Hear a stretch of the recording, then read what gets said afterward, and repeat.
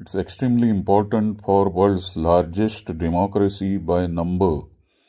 And India is not a small country. That way we have 3.3 million square kilometers of the land. Our terrestrial jurisdiction is 3.3 million square kilometers. And our marine jurisdiction, including exclusive economic zone, is another 3.3 million square kilometers. So basically our entire jurisdiction within our sovereign boundaries, geopolitical and geo-economic boundaries, is 6.6 million square meters, or almost 7 million square kilometers.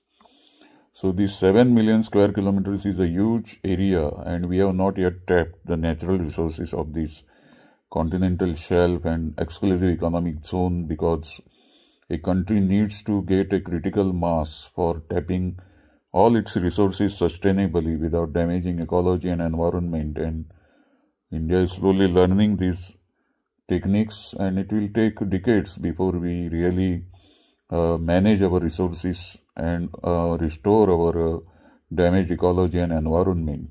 In due course of time, it will be done, and it has to be done.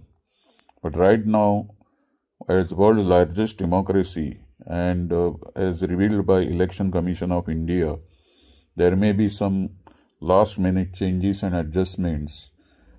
And they declared in February that the total number of registered voters in India is 96.8 crores, or 968 million, or around 97 crores. So these 97 crores voters, definitely all of these are registered under the Aadhaar system, and we know that they have unique identification number, and on basis of that now it is easy for identification of all these voters in all over 29 states and 7 union territories, who will be voting to elect 543 members of parliament.